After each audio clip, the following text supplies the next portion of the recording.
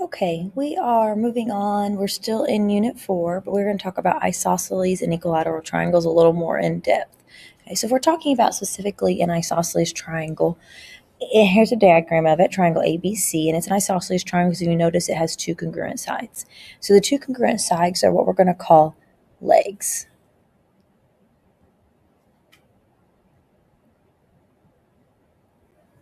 Okay, the angle where the legs intersect, which in this case would be B, so if this is a leg and this is a leg, where they intersect would be B.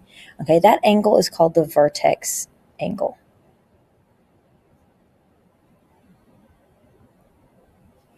The opposite sides of the vertex angle, which would be opposite of angle B, would be AC, and that is what they're going to call as the base. So opposite the vertex angle is always the base. The angles along the base, in this case A and C, those are called base angles. Okay, so the angles that connect the base are called base angles. All right, so the isosceles triangle theorem says if two sides of a triangle are congruent, then the angles opposite them are congruent. So just as we talked about, if AB is congruent to BC, then the angles opposite them are congruent. So angle 2 would be congruent to angle 3, or angle AC would be congruent to, or A would be congruent to angle C. So we can say if AB is congruent to BC, then angle A is congruent to angle C. Okay? They're opposite the congruent sides. Are opposite the congruent angles is opposite the congruent sides. They're going to be equal to each other. All right. So if we flip that around and we do the converse of that statement, if two angles of the triangle are congruent, so say if this angle is congruent to this angle, so if angle A is congruent to angle C, then the sides opposite those angles are congruent. Well, opposite of angle C is AB, and opposite of angle A is BC. All right, so let's practice those theorems. I'll leave those where we can see them. So we're going to find the direction of each, or the measure of each angle. Okay, so we're finding J and K. Okay, so if you notice, it is an isosceles triangle because JK and KL are congruent, which means if these two sides are congruent, these two angles are congruent. That's what the isosceles triangle theorem says. So if I know angle L is 68, then I know angle J is also 68 degrees. Okay, so then I have to figure out, how am I going to find the measure of angle K? Well, we know that all the angles in a triangle add to 180. So if I do 180 and I minus angle J that I just found, and I minus angle L, which I was given, so I minus the two angles I know, what is left is going to be my measure of angle K. All three angles in a triangle add to 180 degrees. Okay. All right, so move on to the next example, number 2. We have triangle DCE, all right, and all we know is angle D is 106, but we do know that this angle, or this side and this side, are congruent, which means the angles opposite those sides are congruent. So those two angles are congruent. So there's no congruent angle with 106, but we can still use the 106 to help us. So what I do know is all three angles in a triangle add to 180. And so if I take the 106 away, I'll be left with 74. Now, neither C nor E equals 74, but what that means is 74 degrees is left to split equally to angle C and E. So angle C and E are the same measure, but together they have to equal 74. That's the only degrees left in that triangle. So what I can do is I can do then 74 divided by 2, because I have to split it equally 2 ways to the congruent angles, and I will get 37. So these two both have to be 37. And you can check your answers by adding up your angles. 37 plus 37 plus 106 should be 180, and it is. Okay. Let's look at angle 3. Okay. They didn't tell us it was an isosceles triangle by using the segment markings, but they did tell us that X and Z are both 77, which means this angle is equal to this angle. Okay, which means that the side then is equal to this by the converse of the isosceles triangle theorem. Okay, if you have two congruent angles in a triangle, then the two sides opposite those congruent angles have to be equal. So that means this side is also 12 centimeters, which is great because they actually asked me for YZ.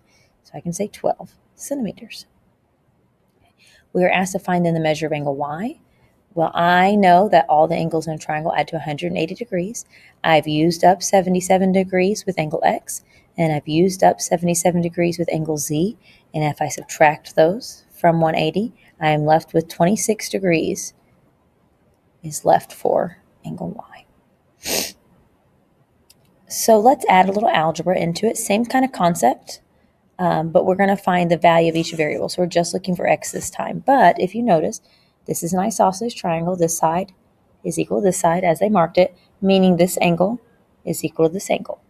Okay. So since those angles have to be congruent, I will actually set those values equal to each other. So 5x plus 9 is equal to 8x minus 30. All right. And so then I will just have to solve accordingly. And so I will minus 5x from both sides so that I have 9 equals 3x minus 30. I'll add 30 to both sides so that I have 39 is equal to 3x. I'll divide both sides by 3 so that I get x is equal to 13. Okay. 5 would be done the same way. Since it's an isosceles triangle, you would set the two congruent angles equal to each other and solve. If you need extra practice, you can go back and do number 5, but you don't have to do number 5. All right. Let's do number 6. It's a little different because they didn't tell me my two sides were equal. They told me these two angles are equal. So these would be my base angles, and they are congruent, which means the side opposite of these two angles have to be congruent. So this is equal to this. Okay? So I will actually set the sides equal to each other this time instead of the angles, but they still have to be equal. And so then I will solve this using our good algebra skills. I'll minus 5x from both sides. So I will have 7 is equal to 18x. Oh, that's a 15. 7 is equal to 8x minus 17. And then I'll add 17 to both sides. So that I will get 24 is equal to 8x. Divide both sides by 8. And I will get x is equal to 3. Okay. And 7 is done similarly. You know those base angles are equal since they're both 74. Therefore, the sides opposite of them have to also be equal. And again, if you need extra practice, you can do number 7, but you don't have to do number 7. All right, let's move on to look at number 8. Okay, so they didn't draw us a diagram. We have all this information, so let's kind of break down the information. So we have triangle RST. So that's where I'm going to start. So I'm going to draw a triangle, and I'm going to label it R, S, and T. Okay, I know too that RT is congruent to ST, so this RT is congruent to ST. So I have this information, okay? All right, meaning, based off our previous theorem, that the angles opposite those two angles, or those two sides, have to be equal. All right, I also know the measure of angle R is 9x plus 2, so this one here is 9x plus 2. And then I know angle S is 13x minus 18, if I can squeeze that in there. And angle 2, I'm going to draw an arrow because I don't want to squish it in there, is 17x plus 1. Okay, so my two congruent angles, if you label everything correctly, you can see that angle S and angle R are going to be congruent to each other. And that would mean 13x minus 18 is going to be equal to 9x plus 2. So angle S has to be equal to angle R. Okay, because it's an isosceles triangle, it's going to have two congruent angles. And I can solve that. If I can find x, then I'll be able to answer this part of the question and this part of the question. So I'll minus 9x from both sides so that I have 4x minus 18 is equal to 2. I'll add 18 to both sides. So I get 4x is equal to 20. I'll divide both sides by 4 so that I get x is equal to 5. And that is one of the things I was asked for. So then I need to go find the measure of angle R,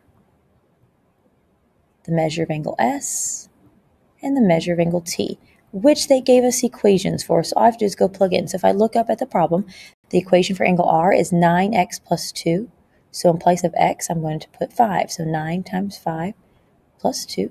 And 9 times 5 plus 2 is equal to 47. All right.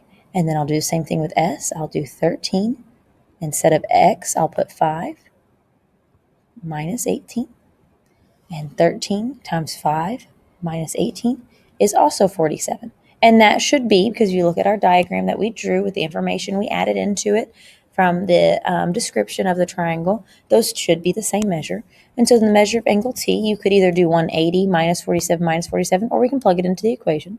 17 times 5 plus 1 is equal to 86. Okay, and you can check your answer by 47 plus 86 should add to 180. All right, let's look at number 9.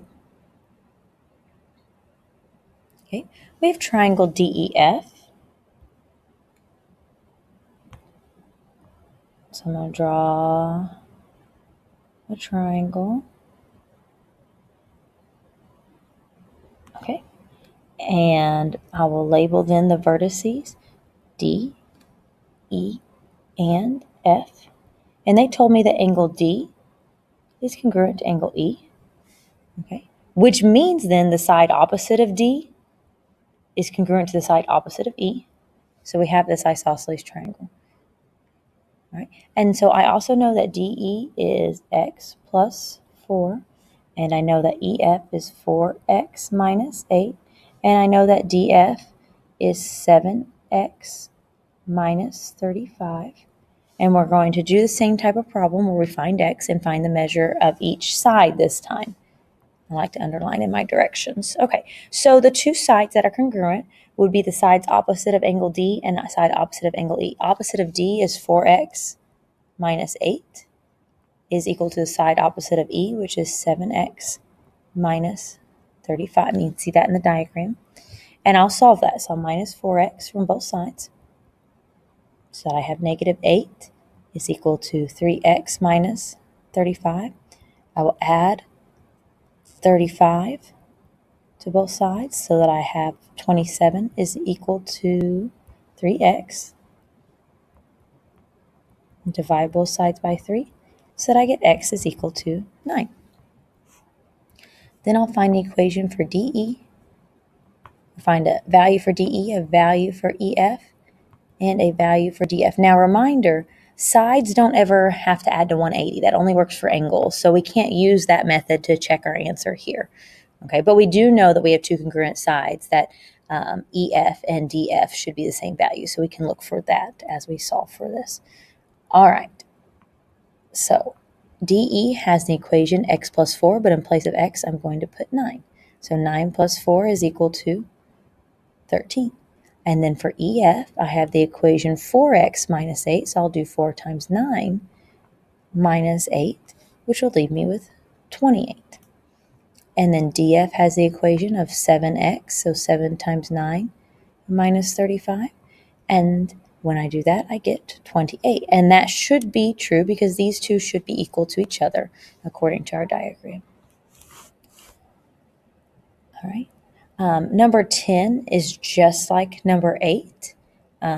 You'll draw it. You'll end up with an isosceles triangle, and you'll be able to find your angles by setting some of them equal to each other and plugging them in. But if you need extra practice, that's a good one to go do. Moving on to equilateral triangles. Equilateral triangles are just very, very special equilateral triangles. A triangle is only an equilateral if and only if it is equiangular. Okay, it has to be both. So that means if I have all my sides, then all my angles are equal. And if and only if is a great statement because it means I can read it in reverse. So if I have equal angles, then I also have equal sides. Okay. All right, so if the measure of angle A is equal to the measure of angle B and the measure of angle C, then all three of my sides, AB, is equal to BC. If it's equal, I don't need the marking on top, is equal to AC or CA. Okay. And then if I have AB is equal to BC is equal to CA, then that means those angles are equal. Opposite of angle AB, all those sides are going to be equal to each other. We'll put them in alphabetical order if we want. But again, it works just like isosceles triangle. The side opposite of a congruent angle has to be congruent. These just happen to all be congruent. So if we look at number 11, we have this measure here. So let's find angle C first. It'll help us classify it. If I have 180 degrees total in a triangle, and I've used up 60 for angle A, and I've used up 60 for angle B, what's less should be angle C, which is also 60, meaning that this angle, and this angle equal.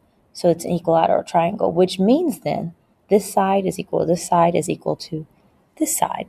So if AB is 9 foot, BC is 9 foot. And if BC is 9 foot, then AC is 9 foot. Okay? So equilateral triangles work that.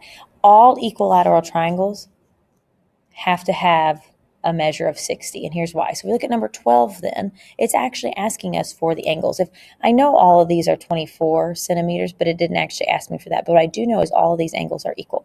So what I know is all the angles in a triangle add to 180 degrees. Okay? And I have 3 equal angles, which means that 180 has to be split equally 3 ways. So if I'm splitting something equally, I divide it by how many ways I'm splitting it. So I'm going to divide by 180 by 3, leaving me with 60. So all 3 of those angles are 60. That works for every equilateral triangle that you will ever see. All the angles in an equilateral triangle have to be 60 because 180 has to be split equally. So 60 degrees, 60 degrees, 60 degrees. We'll do this last example together. If triangle PQR is an equilateral triangle, we're going to solve for both x and y. So they're telling us it's equilateral. So because of that, I know angle P, angle Q, and angle R are all equal. I know that side PR, PQ, and QR all equal. Okay, so we just have to kind of make up a plan to find our values. So we find x first. Well, again, if you use angle 12 to help you with angle 3, all of these angles are 60 degrees because it's an equilateral triangle. That is why they're all 60 degrees. So I know then that 7x minus 3 is equal to 60 degrees. So I can add 3 to both sides, divide by 7, so that I get x is equal to 9. Okay. Now for the other one, all 3 of those sides are equal, and all 3 have a y, so we can set any pair of them equal to each other, and it doesn't matter which ones you do. You just can kind of make a choice as to what you want to do. Why don't we set 14y minus 59 is equal to 9y plus 1. But it doesn't matter as long as you're setting any of those 3 sides equal to each other. Since they all have the same variables, it wouldn't matter. So if I wanted to do 14y minus 59 equals 11y minus 23, that would be okay. If I want to do 11y minus 23 equals 9y plus 1, I could do that. That would also be okay. So it's kind of up to you. And if you wanted to do that on your own and compare it, you would end up with the same value as long as your algebra was correct. So I'm going to solve this equation of minus 9y from both sides. And I will be left with 5y minus 59 is equal to 1. Okay. I will add 59 to both sides so that I have 5y is equal to 60. I'll divide both sides by 5 so that I get y is equal to 12.